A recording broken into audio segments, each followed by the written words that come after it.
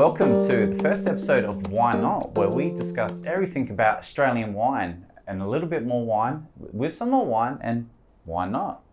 It's a great little project that's been introduced with Taste of Australia, and I'm very lucky to be here today with a great friend of mine who I've known for many, many years now, I would say. Hello everyone, my name is Huy, so I'm very honored to be a part of this wonderful program. And of course, like we were starting to discover, I think one of the most exciting wine culture, I think it's Australian. It's so dynamic. And I think today we're going to really talk about what Australian wine is, really go down some varieties and what the path is as well. I think we just why not? Huh? Why not? Why not? Okay, well, let's talk about a bit of Australian wine and just introduction to the audience as well about what Australians known for. But of course, we will discover like a lot of different categories. Sparkling wine, bubbles. Okay, but we have white wine. We will speak a little bit about rosé, but actually it's very trendy at the moment. We will have a very lovely red. Yeah, you love alcohol. You have like the robust, how rich, how intensity. But somehow like it's changing because I saw like it's becoming more subtle, more elegant. And actually like it's a thing like a lot of wine country, they try to remain.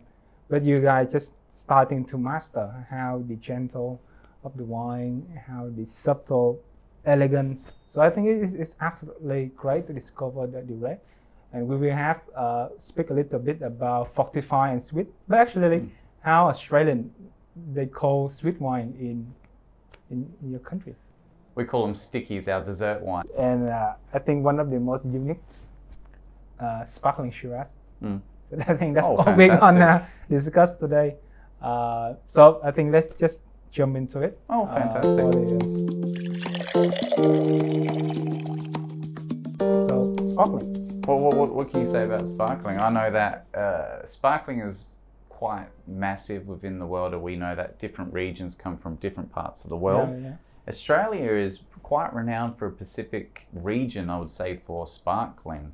Down the bottom of Australia, a little island, I would say, would be called Tasmania, that produces some of the amazing sparkling that's been classified, even though it's Australian sparkling, but it's up on that level of the champagne quality. Misunderstanding, like when people think about Australia, because it's quite warm to grow a very high quality grape. Using for sparkling, because you need a place, the specific place with specific terroir and climate, and also the traditions. Tasmania, definitely in Tasmania. That's all forestry and beautiful. Your hometown also is like very famous at the moment. It's Adelaide Hills. I'm from South Australia, if you didn't know that. So we've got the best wine, I say. Yarra Valley, of course, very famous for the sparkling. And I think like Australian wine, I think they made their own ways. They don't try to copy. They don't try to imitate other wine region. They have their own specific quality. Yeah, I would say Australians, we've got our own style as well. And being in the wine industry, where you could class us as the new kids on the block, in the sense that we're very young. And there's that terminology of old world and new world. And I think Australian wine fits into that category of new world. It's newer. It's newer wine country. Well. Australian sparkling, you can have like a very traditional non-vintage blending. The single year, like millésime in French, but like you have a single vintage sparkling. You also have Brut. Brut nature without any addition of liqueur de tirage or zero sugar. To rosé. That's some beautiful oysters cracking open, you know, it's fantastic. Good beautiful floral, cheese. grapefruit, very good mineral on the Great tongue. for weddings as well. Australian weddings are massive with the sparkling as well. Yeah, you can have semi-sweet a little bit just to pair with different spicy food, but like a wide range, so I must say. And it's great. A lot of people think like how it can age for such a long time. I think like if you look at Tasmania, the climate is actually relatively cold. It's even colder in some places in Europe. And they have very long growing seasons, and they have very stable. And a lot of blind tasting that put Tasmanian wine like to the top 3, even like top 2, even top 1. What about some white wines? What is Australia known for? At the moment, let's say first we have just split it to light body. Okay. Or even light what and would you class as what's a light body wine? What which is like the wine bring a lot of primary fruit character, which is like the aromas purely from the fruit itself. So you really press a lot of fruitiness, florality, sometimes mineral on the tongue. But we didn't talking about like secondary aromas, which is more by the human factor, aging in barrel, malolactic fermentations, or tertiary aromas, which is like for when you have some bottle age.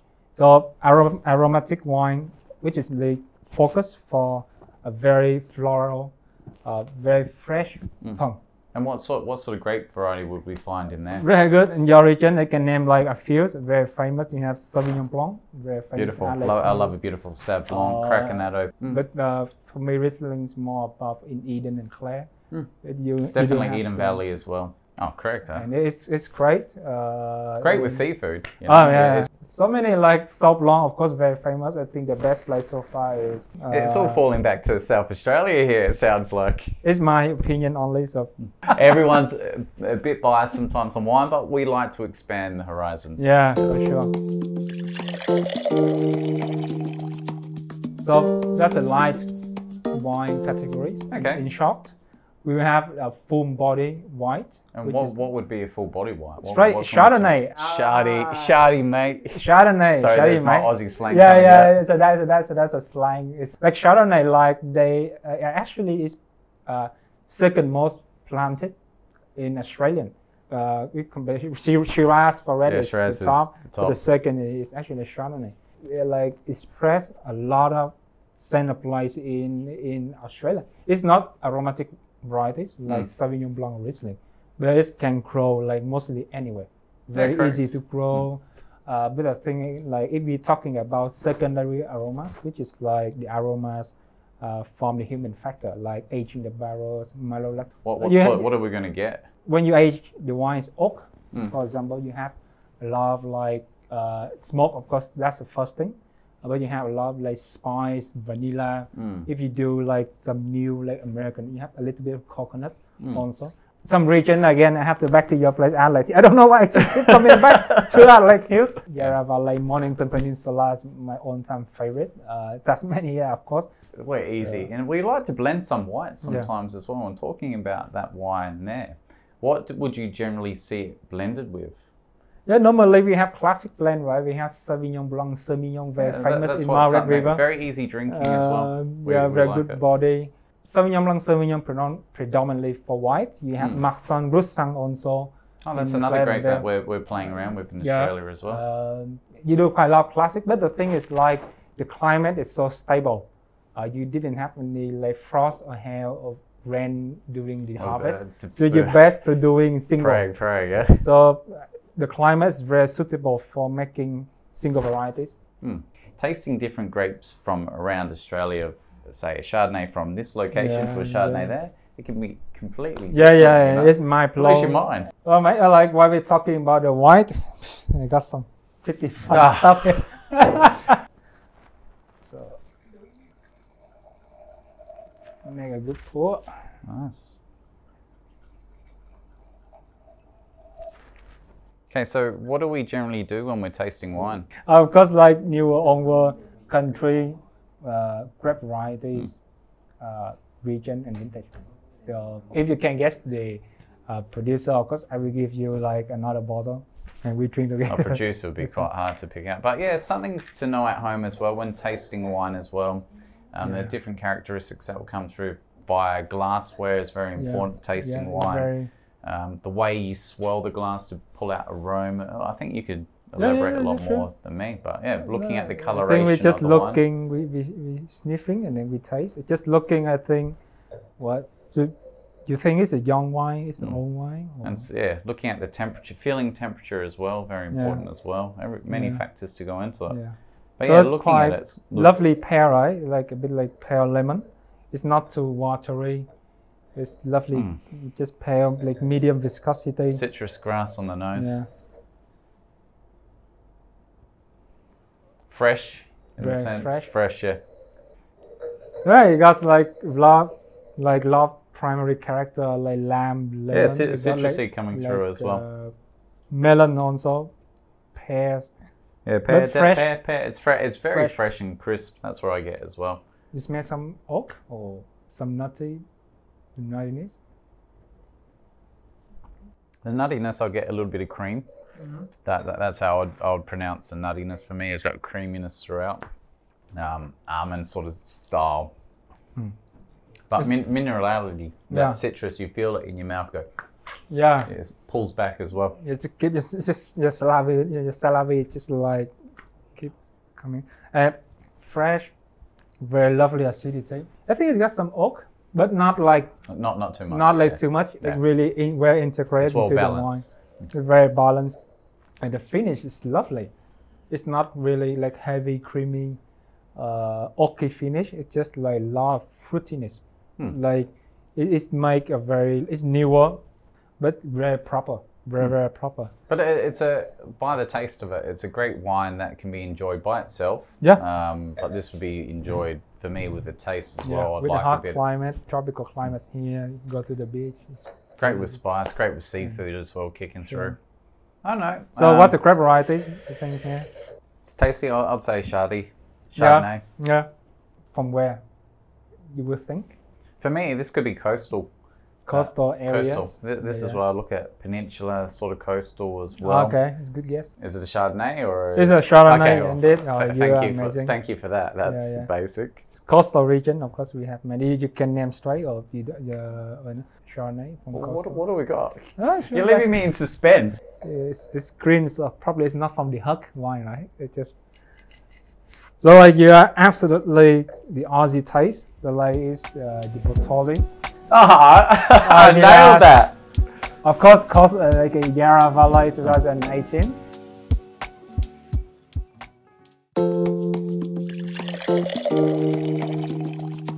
Well, what about reds? Well, I think just split it to light body. We have some medium from Merlot, but also some full and rustic.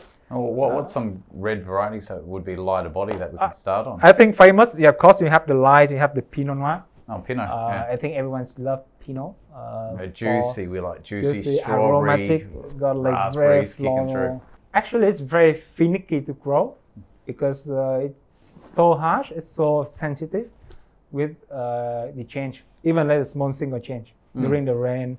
The year is quite warm, quite cold, so it changed dramatically to the berries. So you taste significantly different. It's a hard work for everyone, especially like vigneron, viticulturists, or even winemaker to make a proper Pinot. Going through there's different parts where it's fantastic to grow Pinot. Yeah. I'd say different GI. Tasmania is very phenomenal at the moment. Mornington Peninsula, if you need a little bit more weight. Yarra Valley is more fruitiness, like a little bit spice, sometimes a little bit of. Yeah, I do like a little bit of spice, and that's a very good point in there as well. Islet Hill is like gentle, elegant, very floral. And if you want to more discover, I think like Pinot in Margaret River is also like fruit bomb, but not too overwhelmed. But it's a good introduction to red wine. Definitely, if you haven't had a red yet. Open up a bottle of Pinot and give that bit of a go to give it a bit of edge. Pretty much. What about medium to full body wines? What can we expect there in Australia? That medium, you have like Merlot, Tempranos. If you love a little bit more tobacco spiciness, but like the best thing about Australian wine is they can balance both the rustic, the richness, the intensity with elegance. It's just when you taste a very big wine, but when you taste it, you feel like it's just like very velvet. Yeah, velvet, soft on the palate as well. Yeah, so I think that's a very signature of like when you're talking about Australian wine, moving toward from really high alcohol market demand, rich, sweet, red. Now they move to their own style. But I do like a nice little bit of alcohol kick there behind. You feel it, give it a but it's balanced. It's just balanced. You know? It's just amazing, like how they do it. Medium, Merlot. Yep, definitely Merlot. Merlot, Tempranillo, of course, Touriga Nacional. I would love to haven't tasted, but a lot of good feedback about it in McLaren there. Moving toward to big and bold. I think we have the Shiraz. Oh, sure. Australian Shiraz, well known for, I would say, kicking around. Yeah. What about? There's another one. You have Cabernet. I think come on. You tried to poke me again. Of course, you know it. Cabernet, Cab Sauv, Shiraz. Indeed. What can you say about these varieties? You talk about Shiraz. I think it's like the symbolism. Let's talk about straight before we talk about blend. This is the symbol of Australian wine. If you're talking about everyone, okay, this is Shiraz. In front they can see her. You have traditionally it's the first growth in New South Wales in Hunter Valley. Shiraz, amazing there. Cabernet Sauvignon. So we have Coonawarra, very good, and I think the first Cabernet Sauvignon in Western, we say Margaret River. Margaret, yeah, kick down there. Malbec blending together with Cab Sauv, Merlot, and actually it's very popular on a GSM. So GSM. GSM, you can't not forget about Another Holy Trinity, GSM, Grenache, Syrah, Mataro. So yes. It's Mourvèdre. You can make a single wine from 100% Grenache because the weather is so kind. You can blend GSM also, just have some diversity on it. Correct. There's a lot of character going through there, and depending on the winemaker producing that wine as well, they do the different ratios, and those different ratios really affect the end taste. I think we forgot to talk about famous blend, Cabernet Shiraz. Oh, another one. Yeah, you have another one also, and actually not so many countries nowadays they do that signature blend. I think like Cabernet Sauvignon, Shiraz together. You have the black fruit, the good mouthfeel horseshoe tannin from the Cabernet Sauvignon, and you have the Shiraz, the cordial tannin in the middle of your tongue, and you add a little bit more spice in it, more the spice comes through as well. Yeah. Oh mate, I love the reds, but I actually brought something along as well today for us. So before you gave me a bit of a white, put me on my toes. So let's see what we can do on a red here. I'm checking goosebumps here. Oh, me too. I got goosebumps because we're going to crack some red.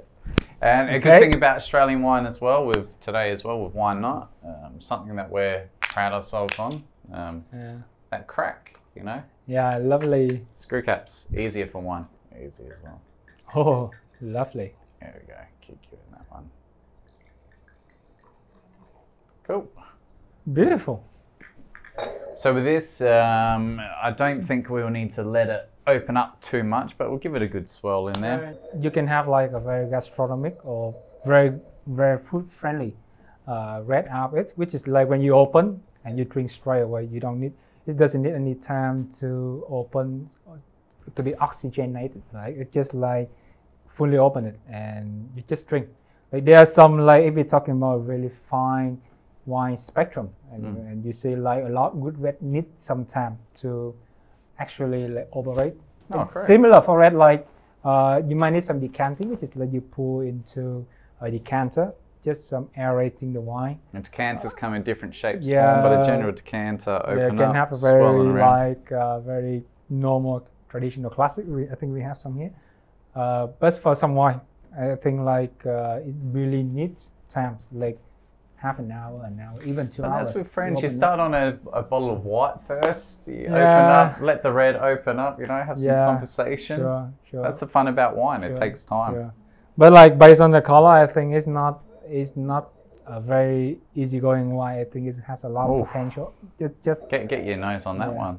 It's nice, right? Very lovely ruby. Yep. Like medium intensity, medium viscosity here. Quite a good alcohol, but not over extracted. So 14.5. I'm loving to see what you're going to pull out of this out of your nose. Okay, just see under. And then I think like it's quite youthful. Like it's quite youthful. Not only brown brick on the rim. So just smell.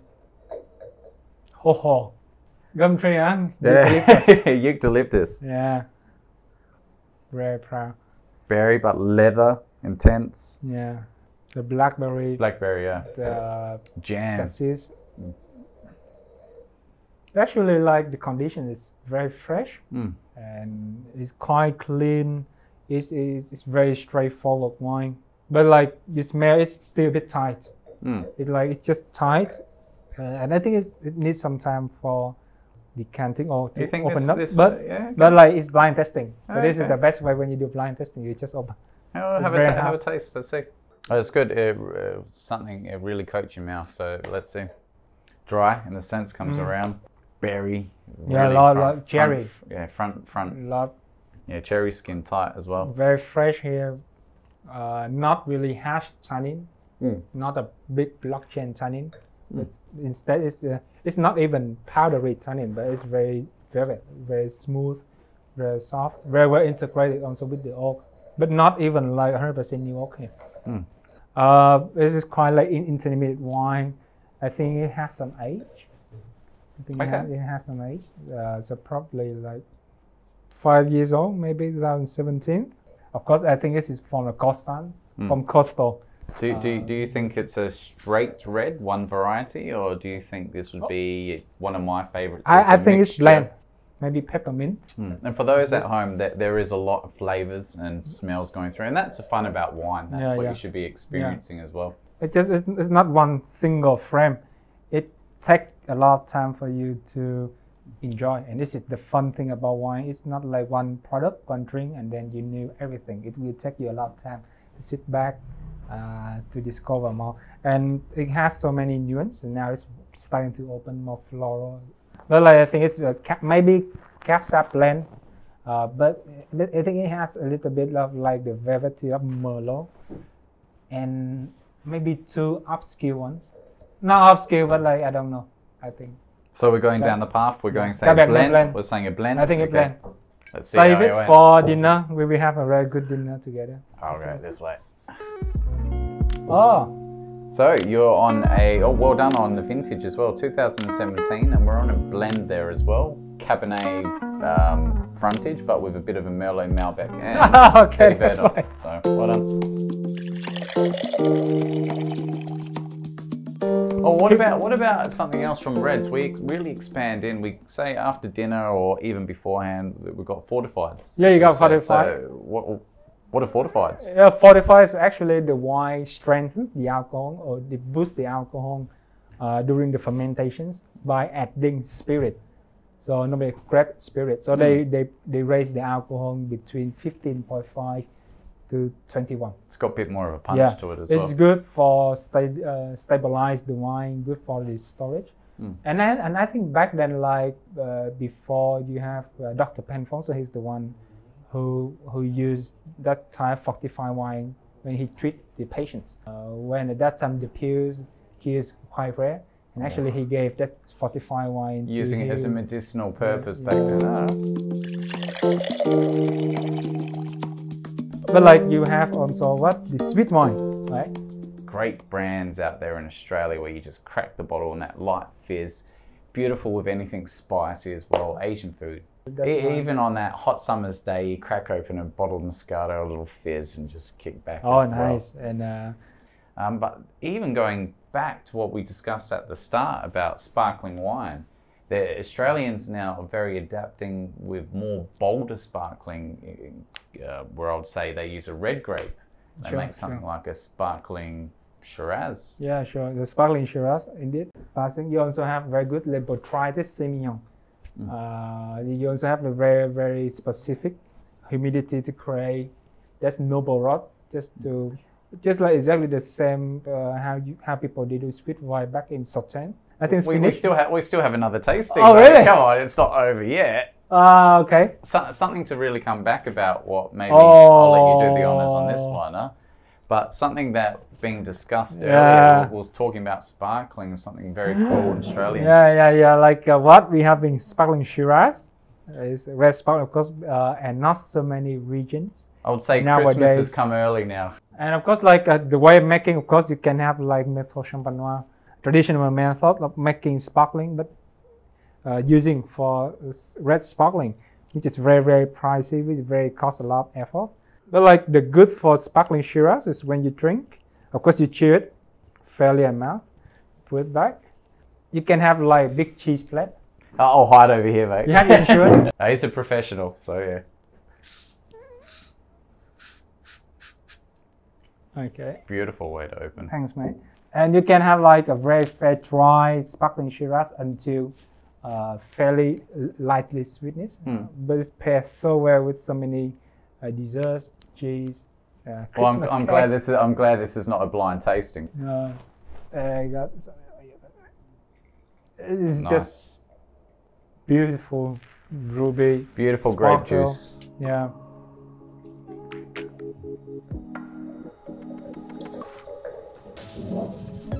And Drew and Garrett, they are very good house making this type of wine. This merely very good mousse, like it's very fine, not really aggressive, which is like very well made wine. So. Oh, beautiful as well. well. It's nice. Yeah, that nose is beautiful as well. Christmas cake, like blueberry. Oh, but that perfume, the perfume aroma as well coming through. Yeah, violet. Violet. Yeah. Beautiful cherry. Red fruit, you'd say through the berries coming through. Yeah, very good. You have the tannin, then you have the bubbles. Let's see how it can balance. Oh, that's lovely. The bubble hit your palate, it moves around as well, but the dryness comes in. Yeah, the fruity. There's a fruit. Oh, it's a beautiful drop as well. Juicy. Juicy. Super juicy. Oh, cheers for that, mate. And thank you for the time today as well. Thank you very much for joining in today with our first episode of Wine Knots. In our next episode, we'll be having another special guest join us, and we'll be discussing about the wine regions around Australia and what makes wine great coming from Australia. We look forward to having you tune in with us. Thank you again.